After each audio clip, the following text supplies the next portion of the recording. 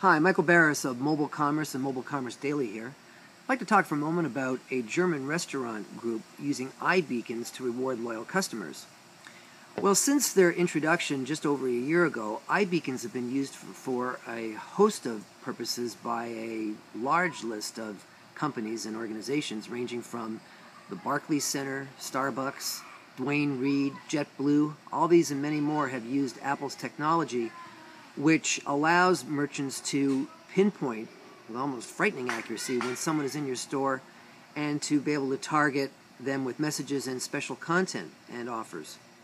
Now we have from Frankfurt, Germany, a restaurant company known as Mook, which is using the technology and a ratings system to gauge patrons' status in terms of the amount of time they've spent at each of the group stores, restaurants.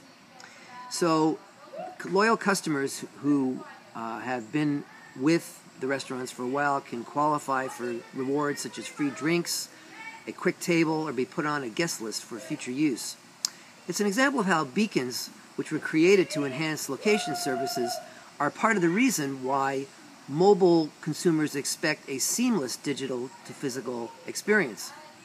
But it's also an example of how those who just go to a restaurant for a good time can be rewarded for their loyal service. For Mobile Marketer, Mobile Commerce Daily, I'm Michael Barris. Thanks for watching.